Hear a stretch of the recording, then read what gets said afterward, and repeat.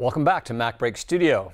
I'm your host, Mark Spencer. With me is Steve Martin, who's going to talk to us today about Final Cut Pro 10 and compound clips. I love compound clips. Don't you? No, seriously. I dream about compound clips. Compound clips. Well, I mean, not maybe that deeply, but you can do a lot with compound clips inside Final Cut Pro 10. Okay, like what? Well, for one thing, you can actually create what I call a pre-build. Let's say, a pre-build. A pre-build. That's what I call them. You can call them whatever you want. But here's the deal: we're working with this vineyard that wants to have like 3 promos, and let's say little interviews focusing on specific aspects of the vineyard, and they have an intro for each one. Well, why recreate that intro for every single promo? Why not pre-build an intro and then reuse it in the projects? So an intro of some clips and some effects or whatever that you can reuse over and over again. Over and over again. Okay, so it's something that could live in your event browser. Correct. It could actually live in your event browser. Show us, Master Steve. So how it would work is this. Okay. So I have this awesome time lapse that somebody shot. Now, who did that? Because that is gorgeous. It's just awesome. Yeah. It's a 7D time lapse, and then we have this was an epically epic time lapse. So I'm going to go ahead and select these clips, and I'm going to also add this shot here. Just let command click select these. Okay. Okay. Then maybe those 3 shots are going to form the basis of our intro. Of a little opening. Right, okay. a little opening. And then I'm going to right click and choose new compound clip. New compound clip. And of course, a window will come up. Let's call this Quintessa intro. Okay? Okay. Click OK.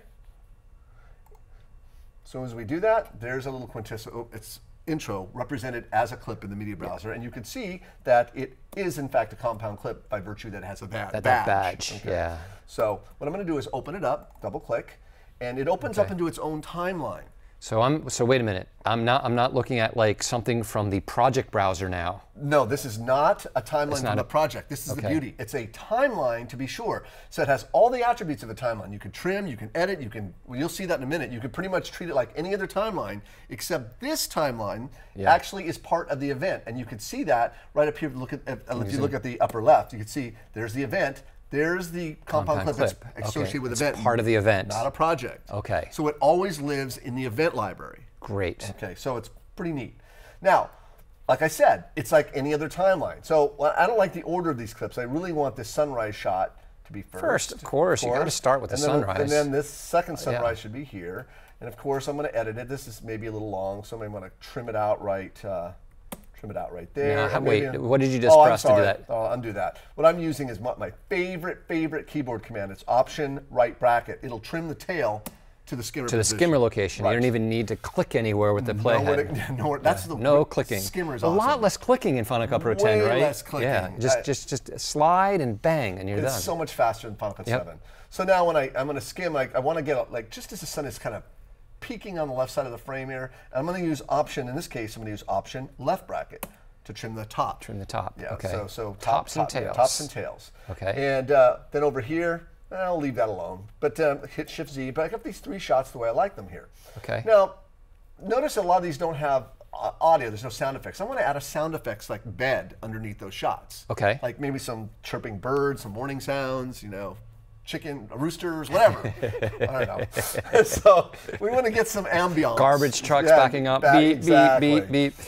So what we're going to do is I'm going to go over to the sound and music and sound browser. Music and sound library, something like that. Now I already have this clip already called up quite fortuitously. Okay. It's a sound. But is it part of Final Cut Pro 10? Yes, it's part of. Well, this is actually part of iLive. But you do see that you have Final Cut Pro sound effects here too. So and those are free and you download them. But I'm using the iLive because I just. And you've got it. I've got it exactly. So what I'm going to do is move the play to the beginning of the timeline.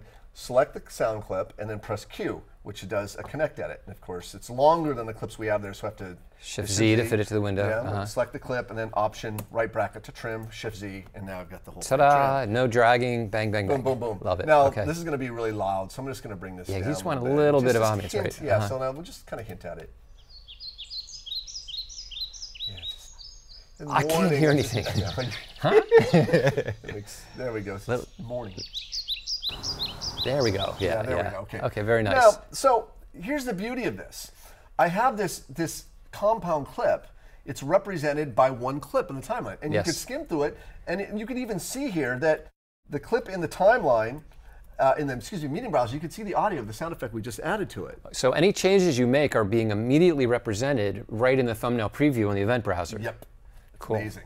So what we're going to do is we're going to add this to our project. So I'm going to go back to our project library. Actually, click this little wheel here, Command-0 shortcut. I'm going to open up this Marcelo interview because we want to put it at the beginning of this. Okay, so this is like a completed project, and you just want this to be the opening for it. Correct. Now, as I said earlier, there was 3 other promos that we're building. This is just one of them. And so we don't want to recreate the intro for every single one. So I'm going to move the play to the beginning. I'm going to select the clip, and I'm going to use a keyboard shortcut. It's called W for wedge. W for a wedge. It's an insert. Right. But wedge is kind of helps you if you get. You're wedging it. So W, it puts it right in there. So again, everything with the sound effects right there.